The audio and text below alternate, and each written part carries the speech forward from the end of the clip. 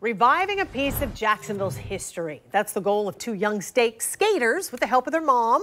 The Kona Skatepark in Arlington has been a staple in Jacksonville since the 1970s, attracting big names like Tony Hawk to skate what's known as the vert ramp back in the 80s. The goal is to raise $60,000 to restore the vert ramp that's now riddled with holes and surrounded by unsafe structures. News4Jax reporter Tiffany Salome spoke with the family leading the movement to revive Kona Skatepark.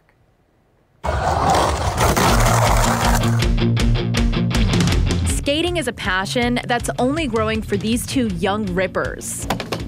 Grayson and Jackson Lane are just 7 and 9 years old.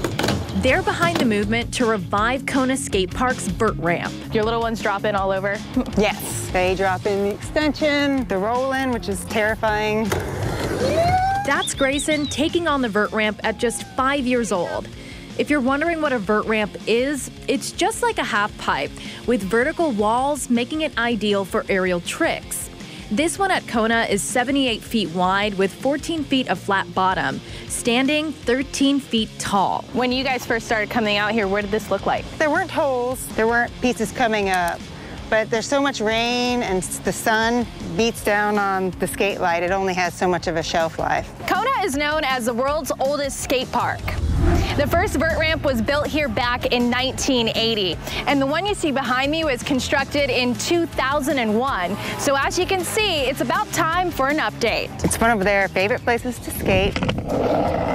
There's so many options. There's this iconic snake run that they absolutely love and fly down. There's a few mini ramp options, and then there used to be this beautiful vert ramp that we are trying to raise money to fix right now. Making city councils understand how it would benefit their communities. A few months ago, Diana made a plan to restore the vert ramp. All of the stairs, all of the decking up here needs to go, as you can see. Having a contractor come out to get an estimate on how much money it would take to rebuild. So we're looking at least $60,000 for the contractor and for materials. If we can't raise quite enough, we might have a skate community come out and do a lot of the hard work ourselves. Right now, Diana's fundraiser is about a quarter of the way to its goal. The donations have tiers, so the more you donate, the more you get.